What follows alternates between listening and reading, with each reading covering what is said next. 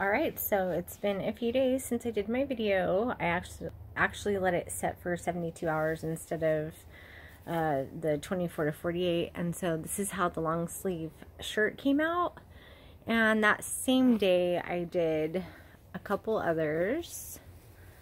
I did that one, and I'm really happy with how this one came out. That one came out pretty cool.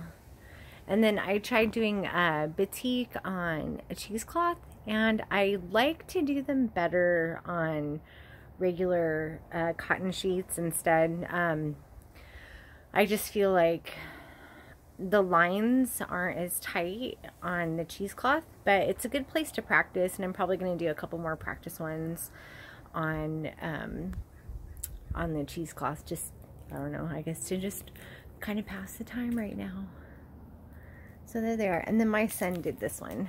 This is the one he did. His came out really nice. I really like it. I like how the arms got really full of color too.